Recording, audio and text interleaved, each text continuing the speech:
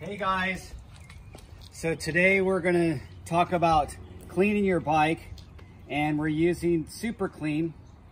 You see the really nice product. The guys at Super Clean, they sent me this swag, which is nice of them, a shirt and a hat. Got the camo trucker hat, I love that.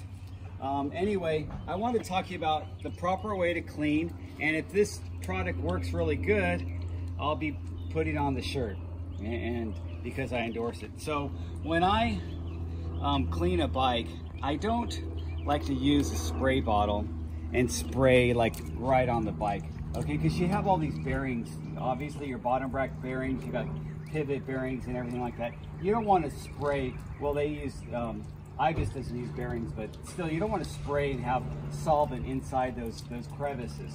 So what I like to do is take off the wheels, and you could spray this direction and spray the chain, or better yet, if you just want to pop off the chain.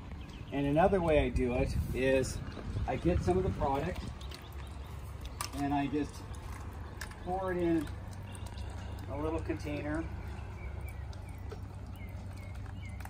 and I use it with this method. And so I just get a brush, dab the brush in here, and then I use that. So that way I'm not spraying it all over the place. And if you notice, I've already pre-covered the rotors because you don't want to get it on the brake pads. Cleaner on the brake pads is probably not a good idea, although your brake pads take a lot of abuse.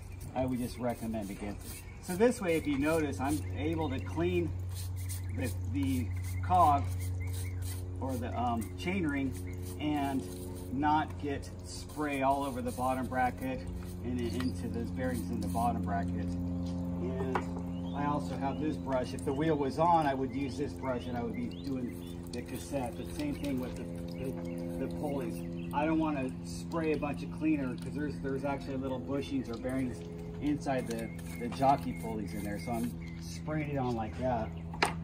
With the wheel on, it's a little bit easier to do the chain and turn the chain and clean the chain all at once.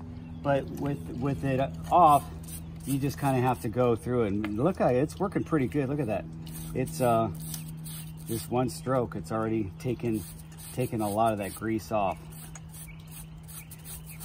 I also recommend using a grease that's appropriate with your trail conditions. So for here, we use a dry grease on our chain. You need to use those heavy wet greases. Probably would have been a good idea for me to wear gloves, but I didn't wear gloves. But anyway, so I always start with the drivetrain. That way I can let that soak on there for a little bit. But with any type of solvent or cleaning product, you don't want to let it dry on there. So if you're on a really hot day, you want to make sure you spray it down quickly and not let it dry there. So I'm going to just let it sit for a second for the video, and then I'll go back over it again. But let's see how that did with you saw how that was raw. I didn't do anything else. Again, when I'm spraying, I'm trying not to spray right into the bearings. So I'm going and spraying back reverse this way. So I'm not pushing any solvent into my bottom bracket. Well, look how nice that came out. And that was one pass. And I don't even think I did the whole chain. I think I just did part of it. But man, that stuff worked excellent. I am really impressed.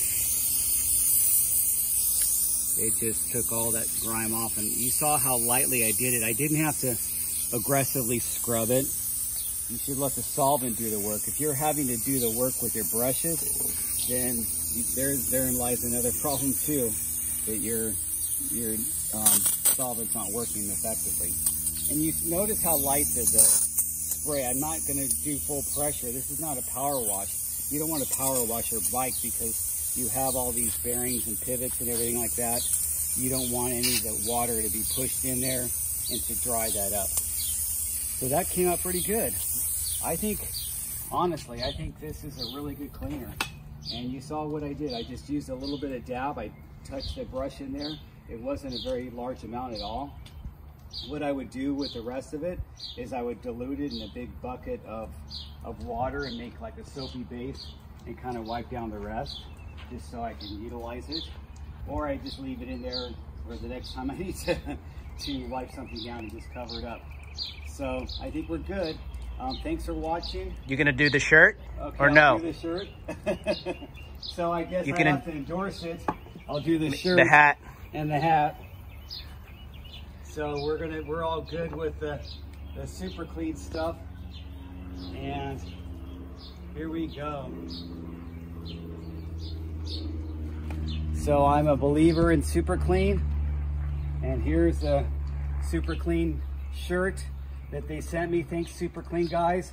You have a great product. I really like it, and I highly recommend it, guys. It's a lot cheaper than some of those little bottles that you get in the bike shop, and you know, why go there if you don't need to? It's just degreaser. So think about the bigger picture, and you just want to get your bike clean. And thanks.